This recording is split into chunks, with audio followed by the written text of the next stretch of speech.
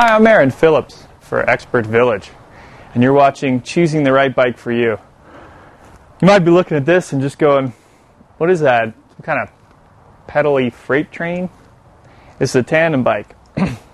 It's a great way for you and a person with whom you have a good, trusting relationship to take a ride together.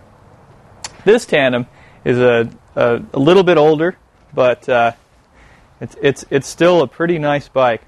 It weighs in at about, maybe 40 pounds, maybe a tiny bit lighter. And it's made out of aluminum from front to rear. It's 100% aluminum. It's a lot different from a typical road bike. The closest relative of this bike as far as a single-person bike is probably a touring bike. It's got similar angles. If you look up front where the pilot is going to be riding, the pilot sits here, the stoker sits here.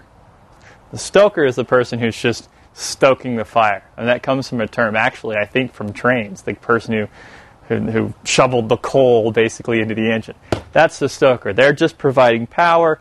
They're not navigating. The pilot here is navigating, is doing the shifting, is doing the braking, and is just responsible for steering that bike in a responsible direction. The front end of the bike, the fork is nicely situated so that it gives a nice smooth ride. This bike, when you're at speed, feels very comfortable, very solid. It's got this incredibly long wheelbase. The kind of centrifugal force associated with spinning the wheels on this bike and having as much weight as you have on it makes for a really, really comfortable and smooth ride, particularly on flats.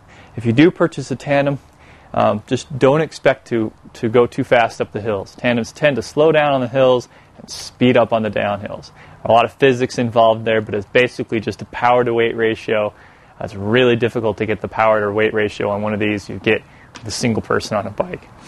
Most of the people who ride tandems are couples, and it's just a really nice way to make sure that you stay together all day on the bike.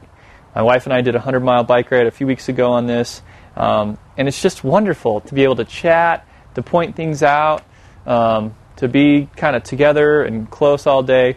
And it's also a way to make sure your marriage is going okay. Like they say, wherever your marriage is going, it's going to get there faster on a tandem. Be it a bad place or a good place, you're getting there faster on a tandem. So this is just a bike that's an absolute hoot. I can't recommend tandeming enough. There's a lot of things going on here that are interesting. Aside from the sort of relational aspect between pilot and stoker, you've got some mechanical differences here. You'll notice that I'm shifting all the way from here as the pilot, and the drivetrain on this bike is way back here.